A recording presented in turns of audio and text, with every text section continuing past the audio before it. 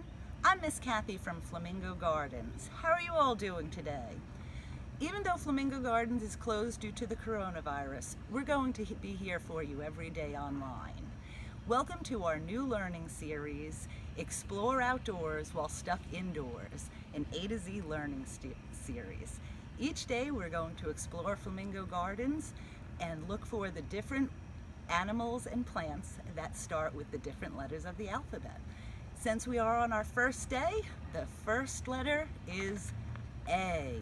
Come and help us explore, see what we can find that begins with the letter A. A is for Annatto bush.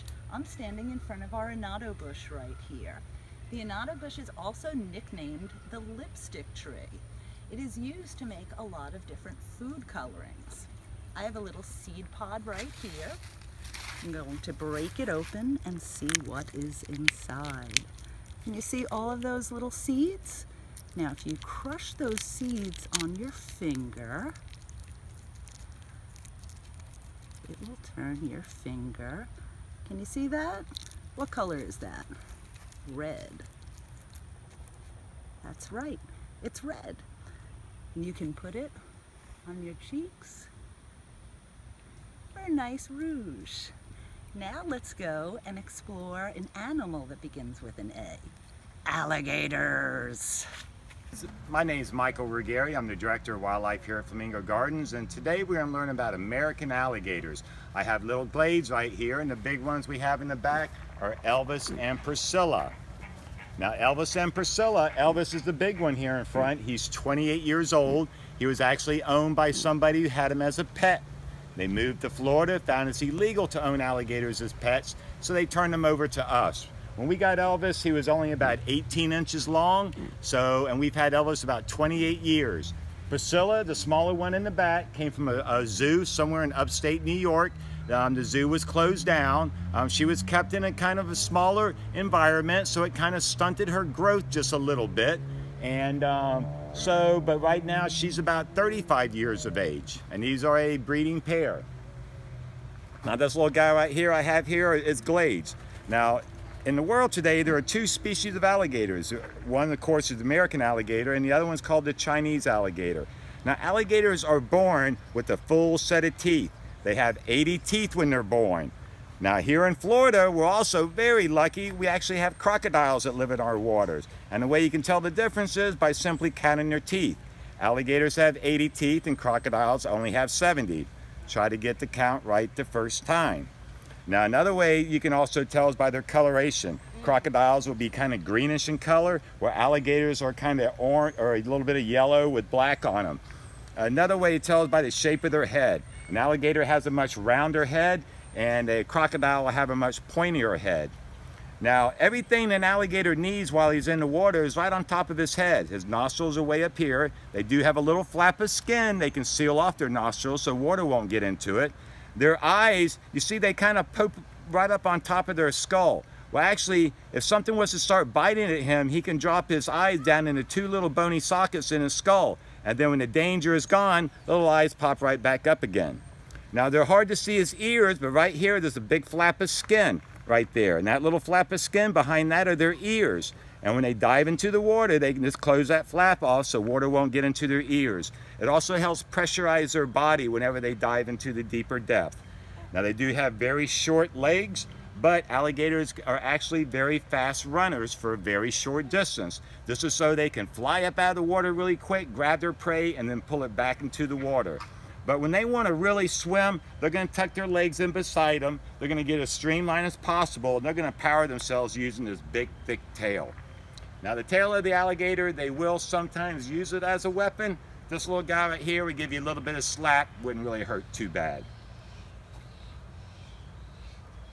Now in closing, alligators are really one of the most important animals that we have here in the state of Florida. Did you also know it is our state reptile?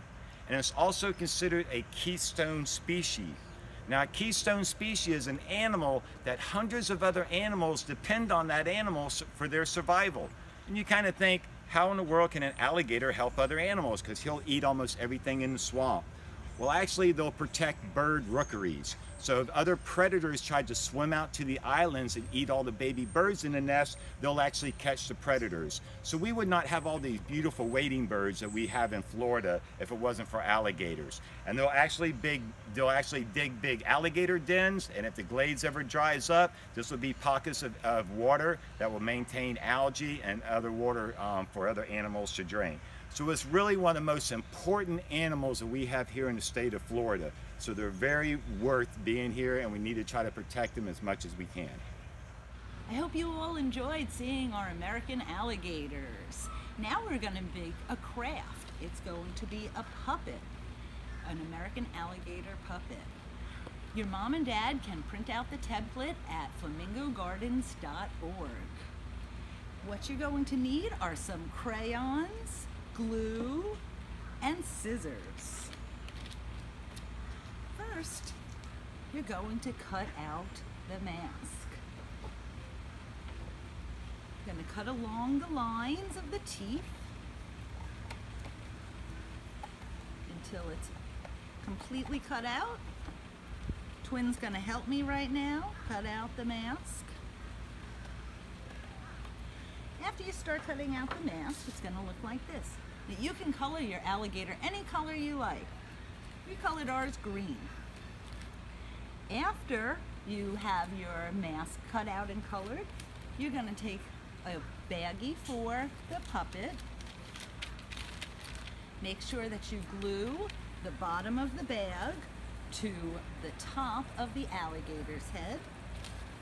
Take a little bit of glue, spread it around, and stick the alligator head right on top of the bag. Then you're going to bend it up, bend up his snout, bend down his teeth. Our alligator only has 10 teeth.